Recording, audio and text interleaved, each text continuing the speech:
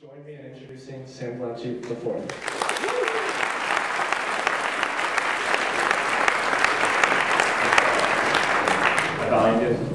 That's a hard one to live up to. Thanks. This is amazing. I'm so excited to be here. The talk so far have far exceeded, I think, any of our expectations. And I hope to do a little bit to help push this along. So before we get into this, let's take a moment, let's zen out, look at this Michigan picturesque sunset here. Take a little breath in. Exhale through the mouth. Yeah, I needed that more than you. And there's going to be 3 bells. That guy's way cooler than I'll ever be. I'm excited about this idea of our diverse interests. This room's microcosm represents the disintegration of the mainstream, and not just in the media world. It's a vast terrain of ideas, technologists, designers, musicians, creatives. We're all able to, as Uday has stated, focus on our interests, focus on our passions, and the focus of this energy is going to create the laser beam that's going to change the world. So why am I here? What can I offer possibly? I'm on a PhD. I don't have a master's in anything. But what I can offer is my story and my experience as a graduate of this university, and what I've done mostly with an incredible amount of creative people, for which I take no ownership of. It's truly a collaboration. So a long time ago in a dorm room, Cousins Hall on the Hill, I had the idea to start a record label. And now a record label, if you can remember those back in the day, was a company that put together albums by artists, helped distribute them to a bigger audience. And what I wanted to do was create something that was more interesting and more dynamic as a brand, to really marry my interest. And ghostly came to me. It was a word I kept seeing. It was in The Great Gatsby. The word just kept feeling right to me. And so I wanted to sort of tie together these ideas that I loved into this thing called ghostly. So maybe I'm here as the entrepreneur, but I want to kind of throw that word away. I think it's exclusive. I think the idea here is that all of us are entrepreneurs. All of us are enterprising in our fields, and that's what brings us together. So this idea is the ecstatic fringe. And the ecstatic fringe is all of us and our unique energies and what's going to create the future. That's the true definition. It's the world is being tied together by these ideas. So the ecstatic fringe, I'm going to throw myself in that bucket. I'm an entrepreneur. I'm not a designer. I don't make music. I realized that early that was not my passion, not my calling.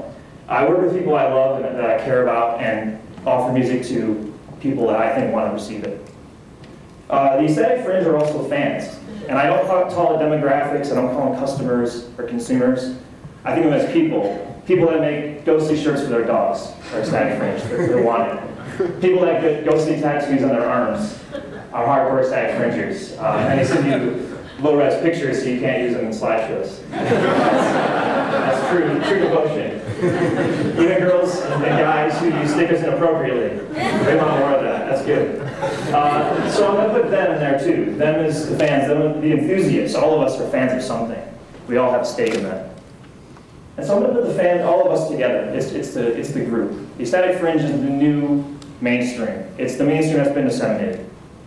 So what are we going to do? This group, this small microcosm that's happening across the world. There's more TEDx events than there are days in the year. And these to me are all ecstatic fringers finding their voice. So back to ghostly, because it's fun to talk about. Ghostly is this idea that the creation of a Midwestern brand can change the world in a very, very small way. It's not health media, it's not all these great ideas. It's my little contribution to the world landscape. And again, it's the sum of parts. You got design, you got music, you got business. These are all things I care about deeply. Ghostly is also a resource. It's not as important if people can't derive value from it, both internally and externally. And ghostly is a symbol of the regional spirit. I wanted to say, and we all wanted to say, that ghostly can be started anywhere, any college town, any small town. You don't have to be in the coast, you can be in the Midwest. And there's so much talent to be found in any city, and just understood and established that that's what it's about. So enter Matthew Deere. This is the dorm room, the Cousins. I met Matthew my first week of school. I was a wayward, lovesick freshman with LS&A. I didn't know what I wanted to do. was not a crazy scholar, was not an athlete, so where do you put yourself? And he's playing at this house party, my first week of school, he's DJing, and playing this great techno music that I started getting interested in. And we had our moment, and I said, let's meet, let's put something together. He wanted to put records out, I wanted to start a label, it's born. And then you enter Dave Shaman. Dave Shaman is an Ann Arbor prodigal son. He started, he went to Pioneer, total ecstatic Fringer. I mean, band geek, science geek, becomes one of the best DJs I've ever seen in my entire life.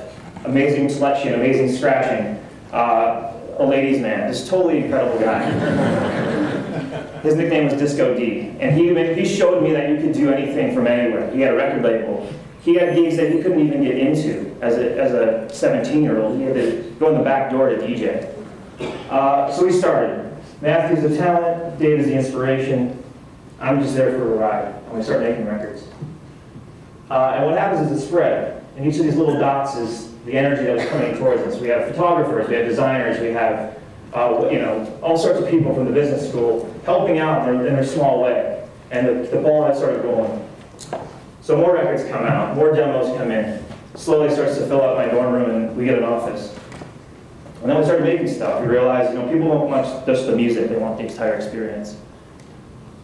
Started touring, going regionally. That's sort of the way that the classic American rock dream starts. And even Matthew starts picking up bigger venues, Coachella, around the world. I even got to speak on funny summits with guys with funny sunglasses and pretend I was a serious speaker for a minute. And so some press came in, and it feels good. It's about 4 or 5 years in, we're rolling, can't do anything wrong. And then something funny happens. And I think this happens for everybody when they start doing something, whether it's playing the violin or working on a thesis. It gets easier and easier, and then you hit the dip. A dip is a Seth Godin word, and it means pretty much what I just said, and it applies to everybody in this room on a personal level and a professional level. And so our dip is pretty well documented in the annals of business history. The CD started going the way of the floppy disk and the 3-inch disc and the laser disc, as we saw earlier. It just wasn't happening. We saw it coming, but it fell faster than we expected. And also innovation-wise and musically, we wanted to try new things, not just DJing, not just putting out records. Matthew here picks up a microphone. I mean, he was raised on country music in Texas before he moved to Ann Arbor, and he felt that was a natural progression. So we're doing our first show. It's 2004. We're in New York City. We're really pumped. We're probably 23, 4 in that range. And we figure, we can do no wrong. We're just pushing ahead. We're making new things happen. And so we realized the next day, we're looking at the reviews online and whatnot. I can paraphrase them. I was shocked and disappointed, says the media. Matthew Deere wasted my time. When he picked up a guitar, I decided that was a sign for me to leave. So all of a sudden, you have this very pithy but very real crash to our sort of esteem. I'm sure that happens with everybody in their own fields. As the industry started to slide, as we started losing sort of this momentum that we thought we had inherently, we even had our little logo and mantra that we'd say in our meetings, and death is nothing to fear. Which is a little heavy-handed, but it was this sort of rally cry that we weren't going to let ourselves cave in. And then something even worse happens, and probably the worst thing that's ever happened to me and my friends. And we lost our inspiration. We lost Dave. And Dave took his life in 2007, and it really changed the dynamics of what we thought we were doing, philosophies. I always expected Dave and I to be one day old men in a nursing home talking about our travels and how much cool things we've done. And I realized that all could be gone in a second. And so I re-emboldened the urgency. I knew Dave wanted us to continue going. He wanted us to take it further for him. But the dip still looms. The dip is like standing in front of a mountainside and looking at it just there. You can't really see where you're supposed to go. It's a fog. And so the only out of a fog is to reassess. And so I found out about vision and looking into vision more. Because you just do things. Why do we do these things? We just go into them. We want to make something happen. And then you realize you have to find that rooting, like the gentleman just talked about. Do your behaviors match your core values? Why are we doing this? What did Dave want when he started DJing? So we got out by asking around. And once again, pool resourcing the local community. Obviously looking to Zingerman's, which is, obviously a famous restaurant, but also a model of what business can be when founded on vision, both at the higher level and on the employees. And so I realized what they've told us is that vision leads and strategy follows. So once you know where you're going, where you want to be, what social media you use and what stock of business card you use, that's all tactics. It's where you're going that matters.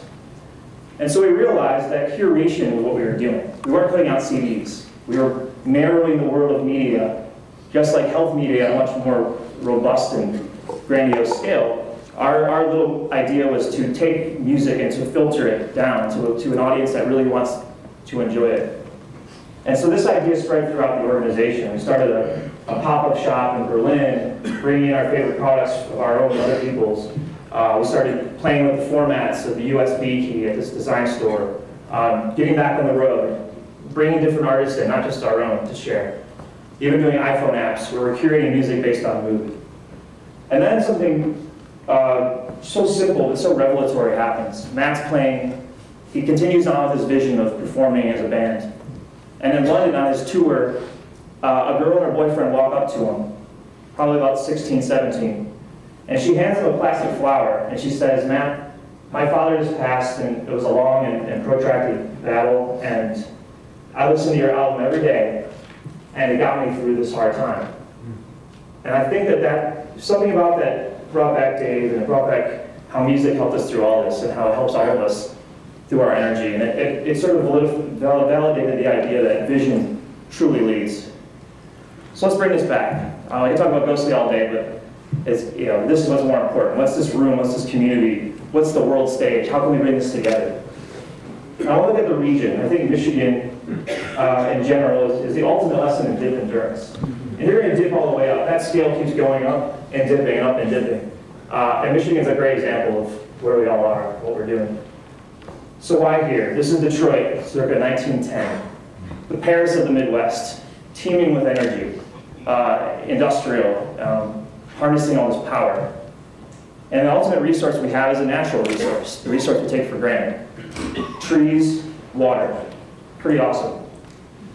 So I think the first Ecstatic Fringe in the mid to late 1800s are the loggers, the timbermen. This is the power, this is the harnessing of the resources. These are the entrepreneurs, this is the Ecstatic Fringe. They're creating new resources by traveling not only timber and building a lot of the country, but also traveling water with the means of construction. And it's with these guys and gals that we find our first major success.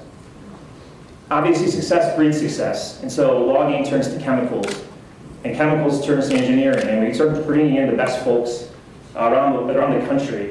Logging tips and dips in the late 1890s. We went from #1 in exports to #16. We over depleted, and every upper hand, pun intended, loses its upper hand at some point.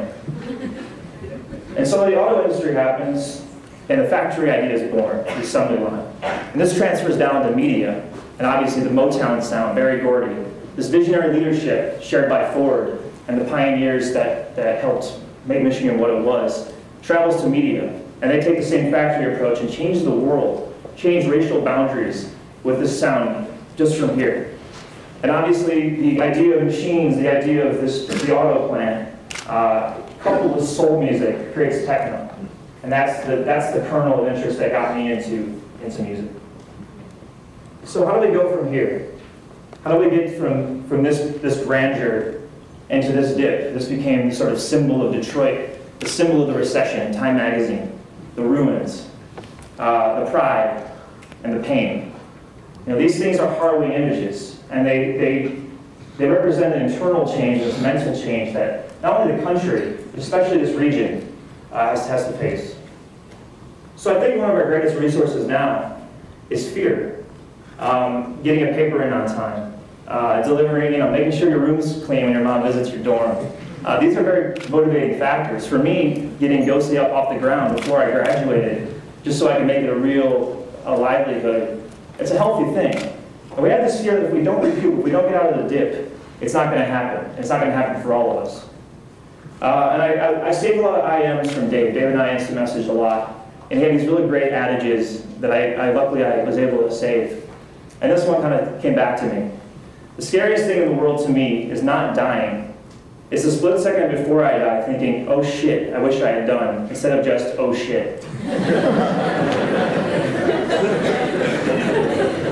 And Dave had a way with words, as you can tell. And he's a charmer, and he's eccentric, and he was brilliant. And I love this, as it's so colloquial, it's so casual, but it summarizes what we all want to do. It's not frequent flyer miles, it's the real things that we really care about. So we need to regroup. Us in the room, business leaders, even government, we're regrouping. We're taking our resources and we're bringing it back together. So why here?